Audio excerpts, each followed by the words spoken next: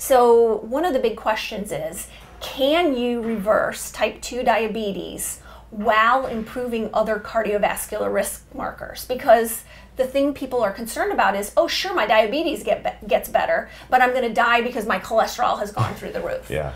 And that's not what we see. So what our study showed us is, yes, people can reverse their type 2 diabetes, but they can also significantly improve other cardiovascular risk factors. When we have a rise in LDL, whether it's someone who is healthier or someone who has metabolic disease, I sit down and we have a huge discussion about it. And I prescribe statins very often in that patient population. You are about to see how the most brilliant medical influencers of our time are solving the heart disease epidemic with two very different approaches. Yes, the evidence and insights you are about to absorb will shape the discussion moving forward. So if you're new, hit that subscribe button and make your voice heard. Can the keto diet reverse heart disease? Let's begin the discussion on the topic of the 1-year cardiovascular results using the keto diet at Virta Health. Let's talk about fat. You know, a major is we're talking about like a mental hurdle people have when they hear about ketos, it's high fat, and they've heard for many years that fat is linked with heart disease. So let's talk about the actual evidence. So really, the evidence is lacking. You know, that's the big picture, high level discussion about it. Is even when we look way back when we were first told, you know, you need to limit fat, the evidence for that recommendation was not there. And since then, there's been more and more studies that have come out that have exonerated fat. And so, you know, I'll tell you that we are publishing our 1-year cardiovascular outcomes. Over the next few minutes, you are going to see just how convincing the results of the 1-year cardiovascular outcomes in the Virta Health Study are. Then we will come full circle and talk about the way this information is being presented to the public. This is the leading edge of keto research. You'll understand each of the strong points of this study. The values underlined in the chart represent the mean values of the people who made it to the 1-year mark. The mean body mass index for participants starting out was right around 40. Most of the participants, therefore, began the study either severely obese or morbidly obese. All of these participants had type 2 diabetes. On average, these people lost an impressive 14.2 kilograms, or just over 31 pounds, in 1 year. So what our study showed us is, yes, people can reverse their type 2 diabetes, but they can also significantly improve other cardiovascular risk factors, such as significant decreases in blood pressure while blood pressure medication is reduced. Medication to control high blood pressure was being used by 68% of the participants at the beginning of the study, which they were able to reduce to 56% of the participants after 1 year. Here you can see the drop in blood pressure, with systolic reduced by 7 and diastolic reduced by 4 millimeters of mercury. I was able to find this meta-analysis examining the effect of weight loss on blood pressure. With most studies lasting 1 year, participants losing about 9 pounds on average were able to lower their systolic blood pressure by 4.5 and diastolic by 3 millimeters of mercury. Therefore, the participants in the Virta Health Study, losing on average over 30 pounds, appear to have obtained improvements in blood pressure that can be accounted for via weight loss, even as more than half of them remained on blood pressure lowering medication. This doesn't discount the improvements seen on the Virta keto diet, but provides the context that weight loss leads to dramatic improvements in biomarkers. Next, let's talk about inflammation. Another really notable risk factor that got better is inflammation. So markers of inflammation, specifically one called C-reactive protein, decreased by 40% over the year. I mean, that is remarkable. Here you can see the improvement in the inflammation marker C-reactive protein. You might be curious if the effect of weight loss on C-reactive protein would account for this reduction. The Virta results were better than what you might expect based on the findings of the effect of weight loss on CRP in this meta-analysis. Bearing in mind that the Virta study was conducted on severely obese and morbidly obese participants with type 2 diabetes, I had a feeling there might be some more relevant data from which we could make a comparison. Indeed, there is. I'll call this the CRP Look Ahead study for short. This study specifically examines the effect of weight loss on CRP in persons with type 2 diabetes over a 1-year intervention. The people in this study lost on average 9 kilograms, or just under 20 pounds. This resulted in a 43% drop in C-reactive protein levels at the 1-year mark. This is one of, if not the largest, randomized clinical trial examining the effect of weight loss on the inflammation marker CRP, specifically focusing on persons with type 2 diabetes. The CRP Look Ahead study differs from the Virta Health Study in that it included moderate exercise, decreasing saturated fat intake, and changing the macronutrient composition to improve glycemic control, and I'd like to add, without dramatically lowering carbohydrates to less than 50 grams per day. People in the CRP Look Ahead study achieved a greater percentage reduction in CRP levels from baseline while losing less weight than those in the Virta Health study. So are the Virta results remarkable and amazing? Or are these results in line with previous research examining the effect of weight loss on inflammation? And what other factors could be affecting inflammation? So markers of inflammation, specifically one called C-reactive protein, decreased by 40% over the year. I mean, that is remarkable. And these are things right now that there aren't good medicines for. Inflammation or C-reactive protein can be lowered some with statins, but as far as dealing with the triglycerides and the HDL levels, there's no medicine for that. But people can do it themselves by just changing the content of their diet. That's amazing. Weight loss, and statin drugs. Here is Steve Finney, Chief Medical Officer at Virta Health, writing a recent blog post that acknowledges the role of statin drugs in reducing inflammation. We can see that about half of all the participants in the Virta Health study are on statin drugs to lower their cholesterol. This also has the effect of lowering inflammation. Overall, less participants in the CRP Look Ahead study were on statins, but they still obtained greater reduction in inflammation after losing weight, even though they lost less weight than the participants in the Virta Health study. Statins are a great segue to the next cardiovascular disease risk factor in the study: cholesterol. This next clip is a little long, but I want you to see this because it provides important context about cholesterol, the keto diet, and the Virta Health study. Do you have a policy at Virta how to address that if it does happen? Because it's controversial, right? There's no one right answer. And when you have a big company and you have protocols in place, you have to be a little conservative, I would think, about that. Yeah, oh yes, we do. I mean, we absolutely, we definitely take any change in any biomarker that may be concerning incredibly seriously, and we act upon it. Yeah. So, we definitely, and I will tell you, when we have a rise in LDL, whether it's someone who is healthier or someone who has metabolic disease, I sit down and we have a huge discussion about it. And I prescribe statins very often in that patient population.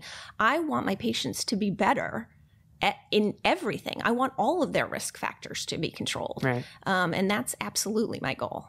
Yeah, and I think it's a good perspective if they still have metabolic disease. It's not like diabetes and metabolic disease goes away like that. It's a progression. So an elevated ApoB, as they're still on that progression, they still have insulin resistance. They may still have elevated inflammatory markers. That's a completely different situation than someone, these classic lean mass hyperresponders who they have absolutely no insulin resistance. Their inflammatory markers are perfect. Their HDL and triglycerides are perfect. Those are two different scenarios that need to be approached differently. Yeah, I can say, confidently, in the patient population that we treat, we don't often see a rise in LDL cholesterol. Yeah. Anyone that does, what's important is each individual patient to all of us. I mean, we are each individual patient to be treated as an individual and not as an average. Yeah. So anyone who deviates from what normally we see is something that we get on top of and that we have a discussion with the patient and we treat. Right. Mm-hmm. Absolutely. She said that in the patient population she treats, they don't often see a rise in LDL cholesterol. But the average LDL cholesterol of everybody in the study did go up. This is important to understand. Their LDL cholesterol went up while they lost, on average, more than 30 pounds. And in this case, you really can't say, oh, LDL is not a risk factor for heart disease, because she explicitly said that she takes this very seriously and prescribes statins.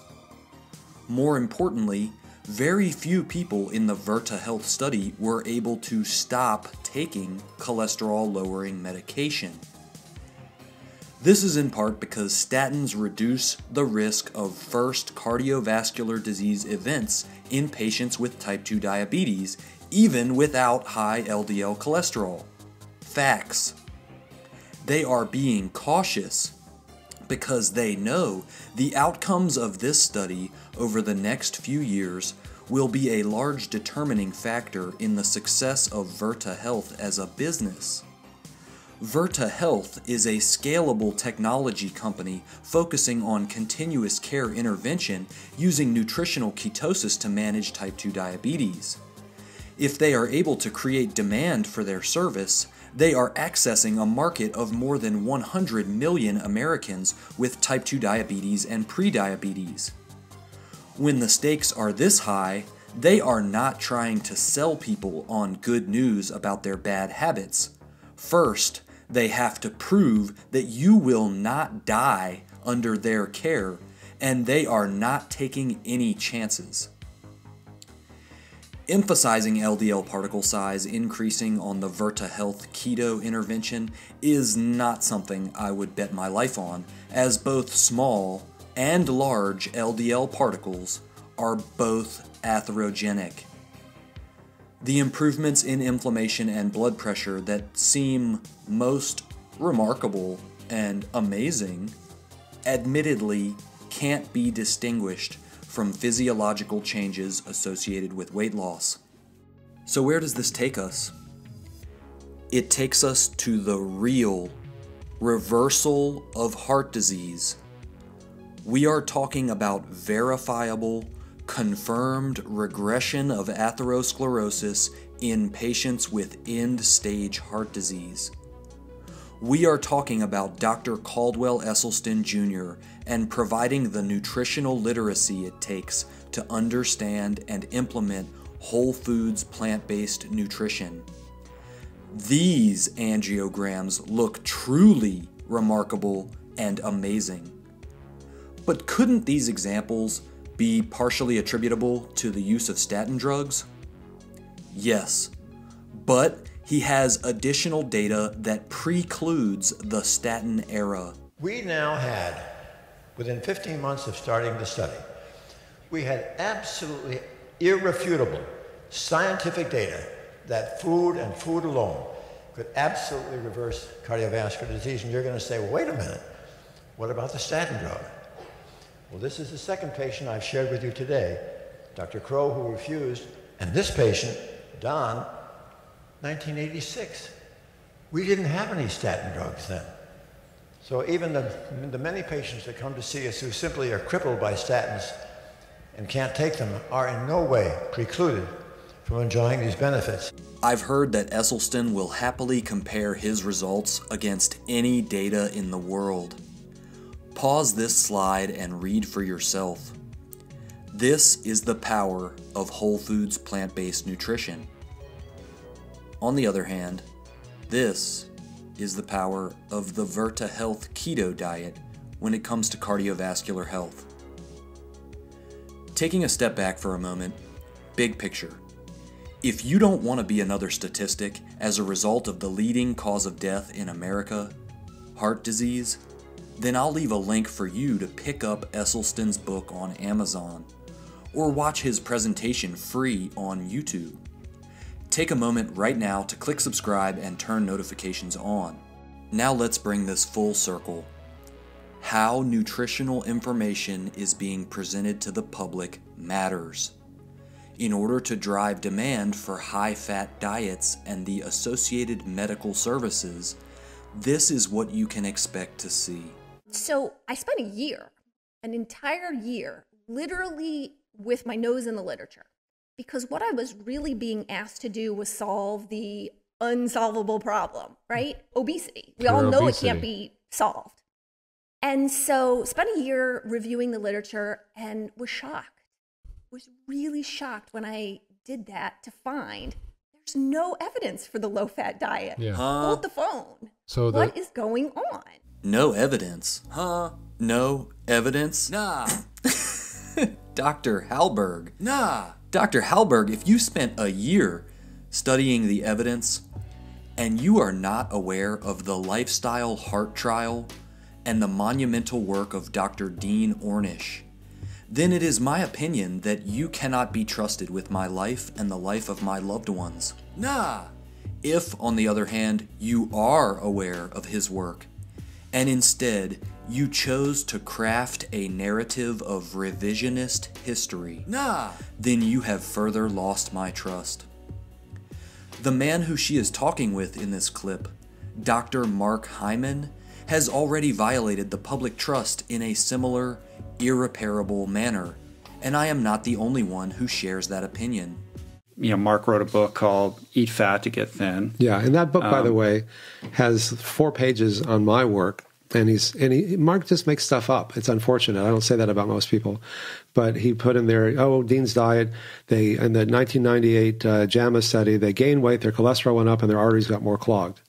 I said, Mark, their cholesterol went down by an average of 40%. They lost an average of 24 pounds, and their arteries showed some reversal after 1 year and even more reversal after 5 years. What are you talking about?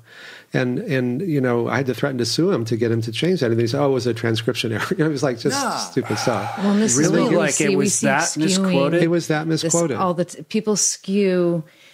It's all about perception. And so data can be presented in lots of ways. Well, this wasn't a perception issue. This was just wrong. You know, let me just be really clear about that. Does the keto diet reverse heart disease with continuous care under the guidance of the leading low-carb experts in the world? I was able to find this preprint version of the 2-year results from the Virta Health Study. So this is before peer review and probably not finalized yet, but it gives us a window into the 2nd year results. If I'm reading this correctly, it looks like they are reporting 1 onset of AFib with heart failure and 2 cases of chest pain, 1 resulting in a stent placement. Y'all know what time it is. Red pill vegan. Next.